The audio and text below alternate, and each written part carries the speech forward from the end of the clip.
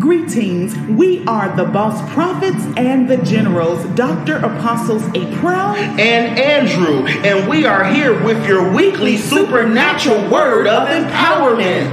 We decree by the power of God that what you are about to hear will begin to shift you into your new season. Let's listen in closely as the word is already in progress. But you have to choose to ignore devil's pictures of defeat. Begin to focus. I'm giving you strategy now. Begin to focus on God's portrait of prosperity and success. I don't know about you, but I'm a living witness. This is what I do. So let's go ahead and check my successes with your successes. You doing it your way, and then I'm doing it God's way. Who is measuring up in what way? I can tell you my many successes. I can tell you how he's turned some things around for me. I can tell you how he has favored me in the most dimmest situations. I can tell you about the successes and prosperity because I have chosen and selected to view my problem through God's eyes.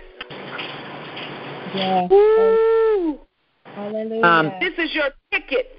I'm giving you some revelation. This is your ticket to the promised land of your own personal success. You must discern the Joshua and Caleb nearest you. Find the faith food. Find the faith food. Begin speaking aloud what you desire, not what you dread. That's why God had me tell you, begin to decree. You didn't understand it, but I was setting you up for prosperity. I was setting you up for success. You got to begin to decree and declare in your atmosphere. Yes. Speak your expectations, not your fears. I'll repeat that. Somebody got to know this. This is going to help someone. Speak your expectations, not your fears. Oh, yes. Nurture. Thank you, Jesus. This is another one. Thank you, Jesus. Nurture your faith talk. Say what God wants to hear. Your words affect God.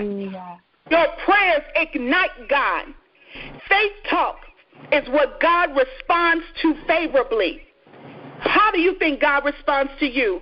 If you, oh God, I got this before me. Oh Lord, I don't know how I'm going to make it work. Oh God. You spend 30 minutes doing that type of talking with God when you can spend literally just a few minutes coming before him, giving him nourishing faith talk. God, even though all of this is before me, I know that you are Jehovah Jireh. You are my provider. I know you told me you would do exceedingly abundantly above all that I could ever ask or think. You told me you've given me the power to obtain wealth. You told me, Deuteronomy 28:2, that the blessings of the Lord should overtake. See, I noticed that you can't even decree effectively because you don't even know the word. Woo! Hello. Hello, somebody. Hello, testing. 1, 2, 3. Testing. Thank you. Now, this is what I'm telling you.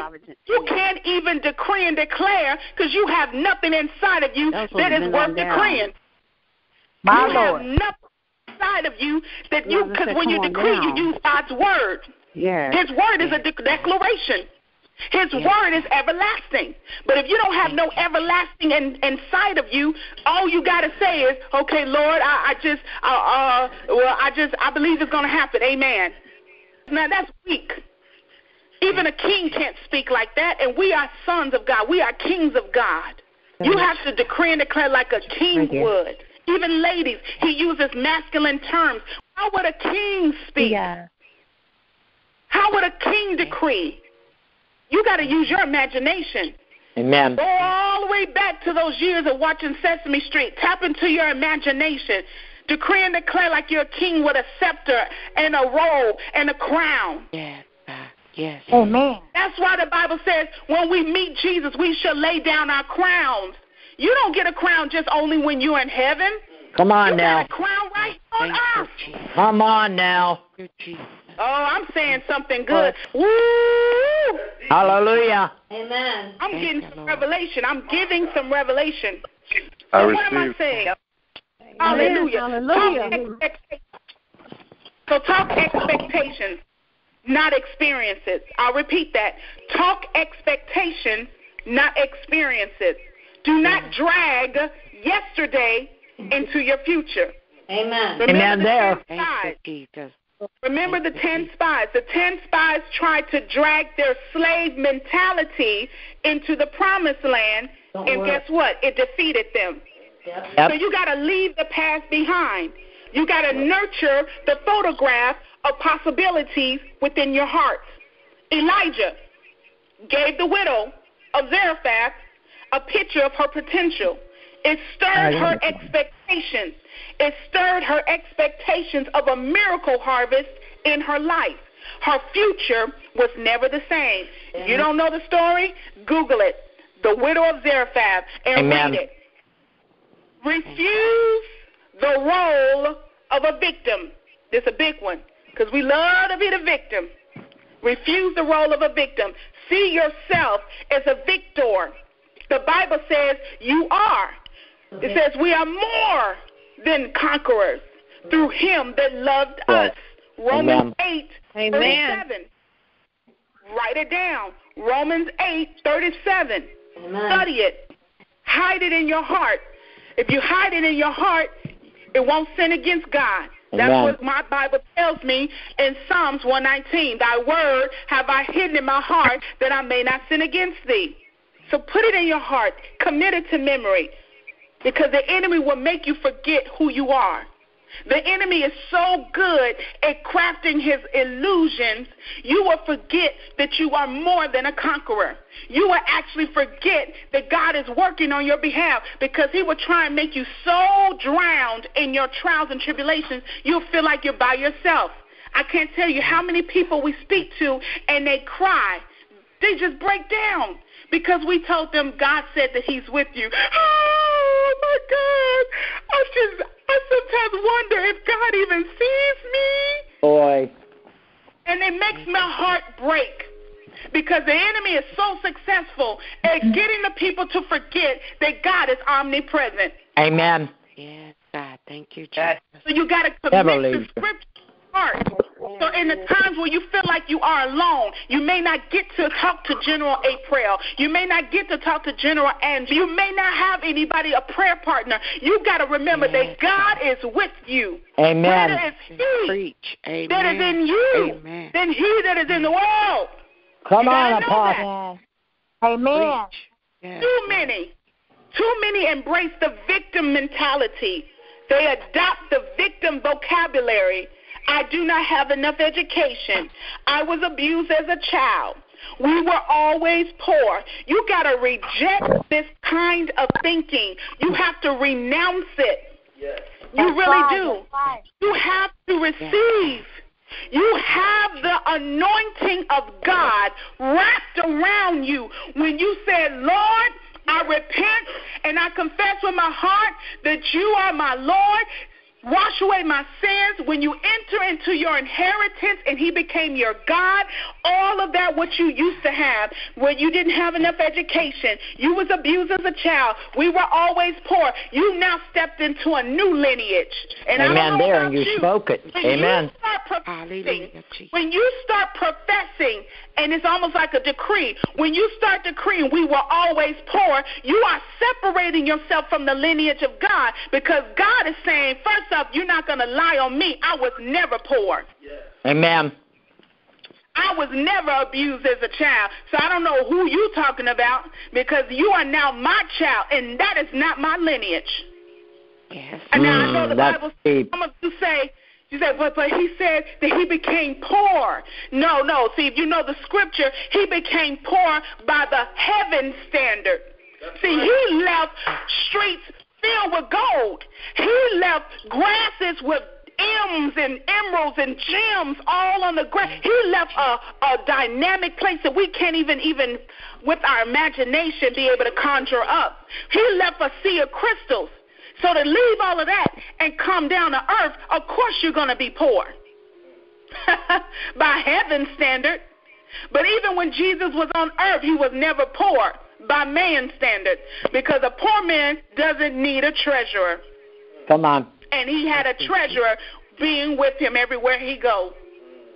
Thank you for So even if you're apart, you can't even claim that you were poor. You can't even bring yesteryears. You build your strength off of how you survived and overcame it. But now you are in a new lineage, and now you call forth Deuteronomy 28:2. How the blessings of the Lord overtake you. This is when you decree and declare in Philippians, the 4th chapter, how God is supplying all your needs. Yes. All your needs in glory by Christ Jesus. So when you tell me that you are poor and you don't have enough, then you immediately are disowning your inheritance that is owed unto you by Christ.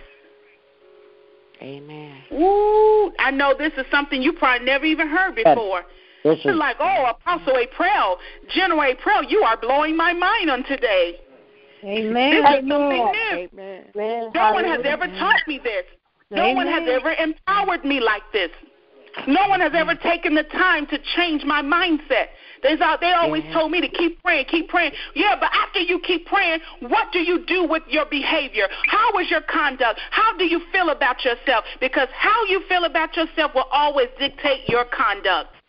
Woo! Hey, buddy. Thank you, Lord. Ooh, you are not a captive. You are a conqueror. See yourself as successful. Replay the successes in your mind. Think about your past battles and struggles. David remembered and replayed his victories over the lion in his mind. These images gave him the confidence to run toward Goliath instead of away from him. He saw himself as a winner in the past, and so it was easy to see himself as a winner in the future. Yesterday is your history of successes. Yesterday is your history of successes. Remember them. Talk about them. Make it a point to express gratitude. Others need to hear you rejoice in your victories.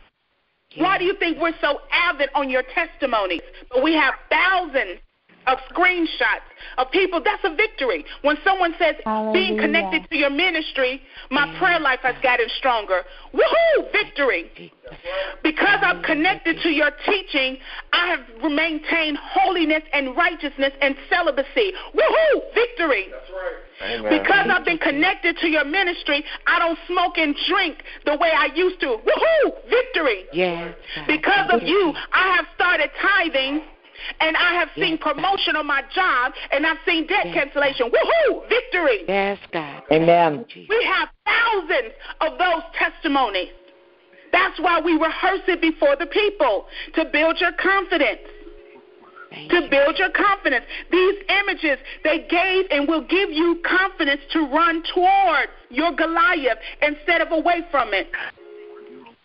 You got to remember them. You got to talk about them. Make it a point to express gratitude. The Bible says in Psalms 126:2-3, then was our mouth filled with laughter and our tongue with singing. Then said they, the Lord hath done great things for us, whereof we are glad. When you begin to rehearse your victories, your successes, you're giving God the praise. Amen. And guess what comes with that? Joy, laughter, peace. I tell some people the reason why you're so angry and almost looking like you constipated is because you don't rehearse the victories of God. You don't give God enough praise. Don't you know there's an exchange? You can swap out your anger for laughter. Amen. You do nothing to make yourself look unattractive. Then you wonder why you don't have a husband. Thank you, Jesus. Newsflash, ladies, no man wants a woman that looks like she's constipated. No man wants a woman who looks like she can't smell, and if she did, it would crack her face. Come on, Apostle. Amen. Can I just tell you the truth? My husband fell in love with me because I had a smile. I had joy. It wasn't nothing fake or phony. I had joy. The joy of the Lord truly is my strength. Amen. I laugh. Hallelujah. My laughter, my sense of humor is what turns my husband on. That's right. Yes, Lord. Yes. We tell you the real. It wasn't because I was quoting a scripture and because I was sold out to the Lord. Yeah, that was part of it. But he has natural attractions as well. He said, man, this woman is funny. I love it. I want to marry her. Matter of fact, before he even knew my name, he asked me, are you married? He knew what he wanted, and he got Amen. it. Hallelujah. So let me tell you something. Rehearse the victories of God. Rehearse what God is saying. Rehearse what God is doing in your life, and you will be filled with laughter. Thankfulness produces joy. You mean people on here? Thankfulness produces joy. Thank you, Lord. Amen. Thank you, Jesus. Let this be a lesson. If you meet people that are mean, you can immediately begin to minister to them about thankfulness, because there's a lack of joy, which means there's a lack of thankfulness. Right. Thankfulness is the seed for the harvest of joy. Yeah. Somebody got to write that down. This is good. That's a nugget. Thankfulness is the seed that produces joy. Savor God's everyday blessings, your eyesight, your hearing, your ability to speak, the thousands of other things to be happy for. Celebrate yourself and your self-portrait. Stop looking in the mirror at everything that you hate. Start looking in the mirror and tell yourself what you love. The Lord just told me that. You look in the mirror and all you do is curse your own self. Oh, I hate my belly. I don't even look at myself. No, God is saying get naked, get in the mirror, and start saying how you love your complexion, how you love your shape, how you love your height. Start telling yourself what you love about yourself, because it always begins with you. Amen. If you don't feel confident about you, how do you think your husband's going to feel confident about you? It is not his job to be your father. It is not his job to be your confidence builder. It is you. Yes.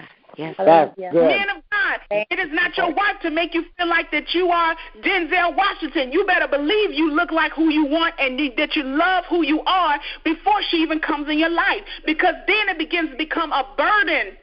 She can't even do anything else or talk about anything else. And every time you go out and there's another man that you think looks better than you, you're going to be looking crazy. Well, what you looking at him for? I saw you looking at him. What, you like his, you like his height? You like his build? Well, he buffer than me? You start creating all types of arguments over petty stuff because you don't celebrate yourself. Celebrate your intellect. Celebrate your heritage. I know some people, they don't even like to be the race that they are. I said, now how stupid is that? Amen there. Yeah. There is nothing you can do to change that. So now you're going to go through your whole life hating that you're the ethnicity that you are. How dumb is that? But this is how the enemy begins to bamboozle our mind. And we start fighting a battle that doesn't even need to be fought. You got so many other things to be thanking God for, but you stuck on, I hate that I'm this. See, that race, I always love that race. They so cool. Who cares? Make your own life cool. That's right. Yeah. Come on, woman of God. Yeah. Adapt your own culture. Don't become the stereotype. I know that I'm an African American, but let me tell you something. I'm not the stereotypical African American. We are multicultural over here. We are Indian. We are Caucasian. Yes. We are Indonesian. We are everything over here. Yes. And we love it. Yes. We indulge all cultures. Yes. We're Irish. My husband is part Irish.